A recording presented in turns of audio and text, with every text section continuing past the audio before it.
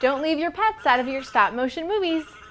Hi, I'm Laurie from TTPM here with Zing's new Stikbot Pets. There are a bunch of different pets to collect, and we've got the StikBulldog, StikDog, and StikCat to show you. Each is sold separately. All of these translucent figures are styled in the same way as the original Stikbot Studio's Stikbot figures, with poseable limbs and suction cup feet that can stick to almost any flat surface. And they all come in either green, blue, red, or brown. Use the free Stikbot Studio app to snap a progression of photos of the animals. You'll be able to see a ghosted image of your most recent photo, which will help you figure out how to move and adjust your figures for the next shot. Then stitch all your photos together into a stop-motion film, complete with music and sound effects. The app is compatible with Android and iOS devices.